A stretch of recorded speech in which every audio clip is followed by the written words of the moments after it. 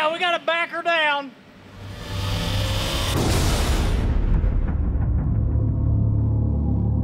Today on the Point Blank Performance YouTube channel, no, we're not talking about if I got taller. We're talking about the dually that pulls this 40-foot gooseneck trailer. This dude measures 50 foot from nose to rear. Now, we need a truck to pull this. If you've been following along, I personally have an L5D KODIAK. I'm not super impressed with this platform.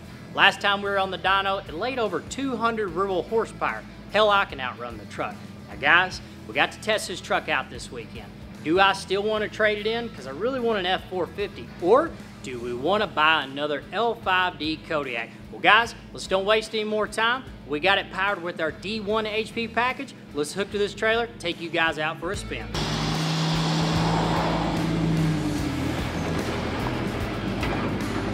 So we're rolling down the road in our L5D. We got our 50-foot Diamond C trailer hook behind us, and I have to say it pulls the trailer like it's not even back there. Now it is a KODIAK. You'll notice it's very shaky. That's just part of owning one. Let's get into how this thing pulls. We're driving down the road right now, 1,500 RPMs, 52 mile an hour, and we're just coasting. What's the boost pressure? Right now, just going down, we're right around 7 pounds. What's our EGTs? Well, if you take a look, we're at 575 degrees.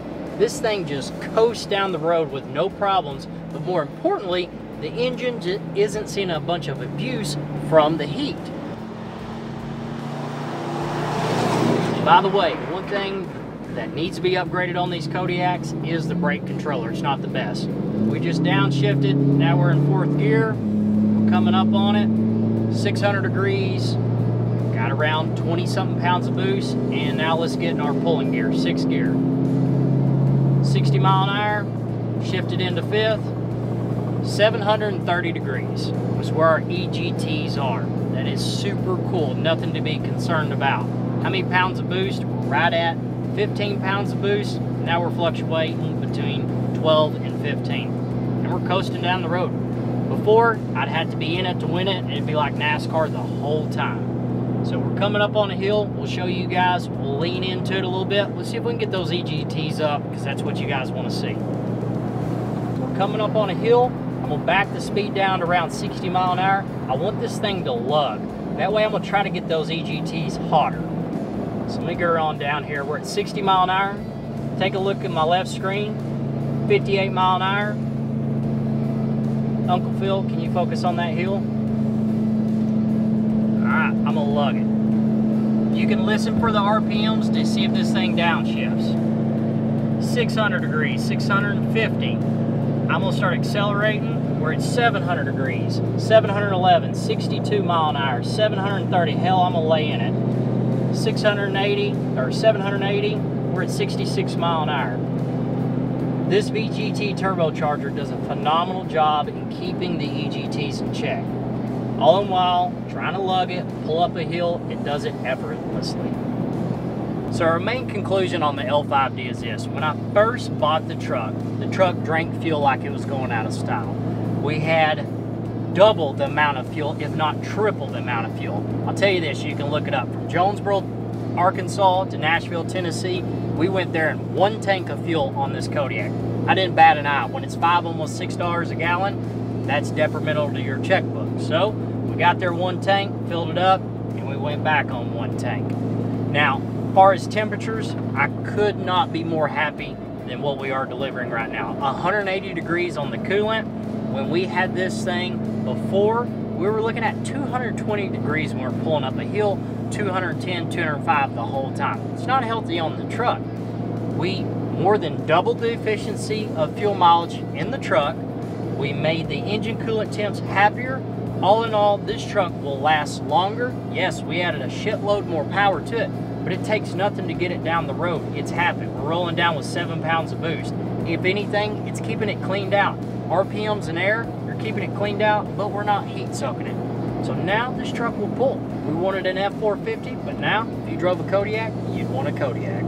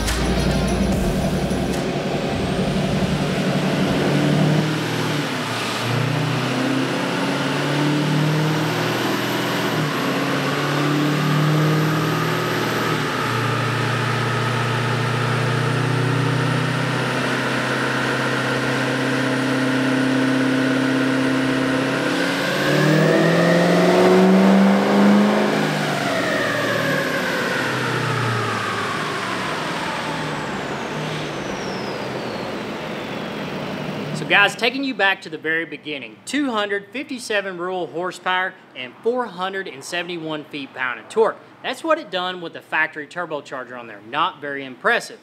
Now we outfitted it with our D1 HP package. We put on a 21 L5P turbo. Those measure to 62 millimeters. So what we done was strap this dude on the dyno and we made a 4th gear pull. Check out the graph. 330 rural horsepower. Now still, we're hanging in there making good power around that 2,800 RPMs. But I want to know this. We pulled our Diamond Seed trailer. It's 50 foot. We had 2 trucks on there. 5th gear, I want to see what this thing's made out of.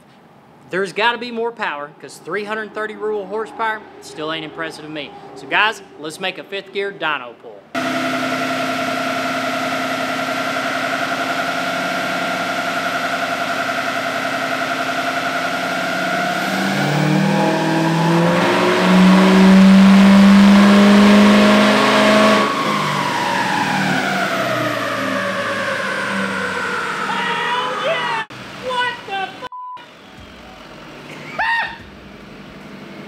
Oh yeah, we gotta back her down.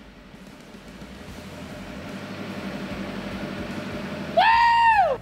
So we just finished up on our 5th gear pull. What do we do, guys? 544 rural horsepower and 1,063 feet-pound of torque.